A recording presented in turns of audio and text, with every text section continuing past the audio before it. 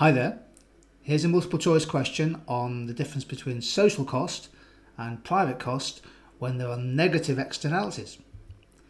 Here's the question: if the social cost of producing chicken is greater than the private cost, then we can be sure that. Well, keep in mind, of course, that social cost is the private cost of production plus any external cost.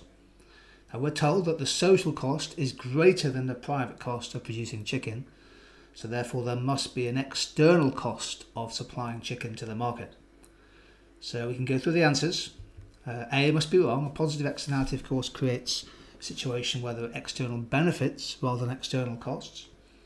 Chicken is healthy and more should be produced. Well, again, that relates to chicken as being a positive good in terms of consumption, perhaps, healthy eating.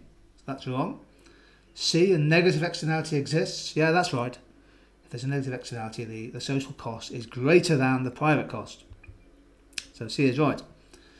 And that's clearly the right answer. Is the price of chicken too high? Well, no, probably not. If there are external costs, then even the price could be higher to take into account the externalities. And should the production of chicken be subsidised?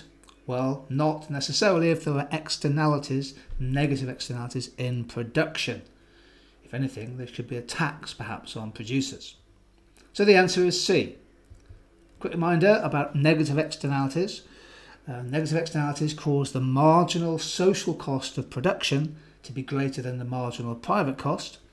The free market equilibrium is at Q1, where marginal private private cost and marginal private benefit are equated. But actually we'd prefer output to be less, Q2, because we know there are external costs of production. So we'd prefer the price to be higher and the output to be lower.